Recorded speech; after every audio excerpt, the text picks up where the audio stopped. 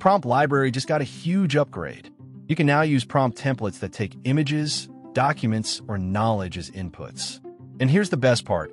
Every template comes with preloaded sample data, so you can test and start instantly.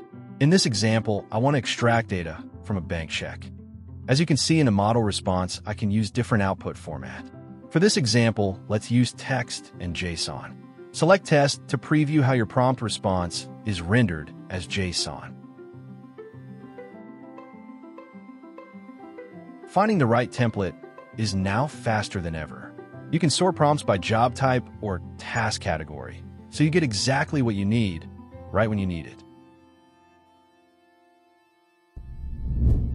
And if you love data analysis, you'll be happy to know we now have 2 template prompts powered by Code Interpreter, so you can crunch numbers and analyze data directly. For this example, I want to create a bar chat. Let's try using this semicolon-delimited text as our input data. In a few seconds, you should see the output in chart as the model response.